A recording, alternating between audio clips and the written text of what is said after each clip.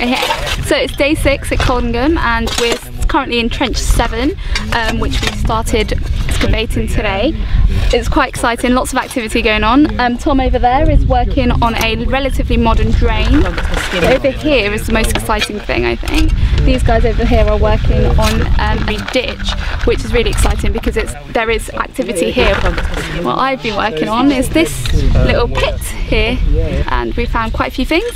Lots of big pieces, lots of big bones, animal bones, but we're not really sure what it is exactly yet, but we're going to keep digging and find out. So it's day 6 on day 6. Day 6. Day 6.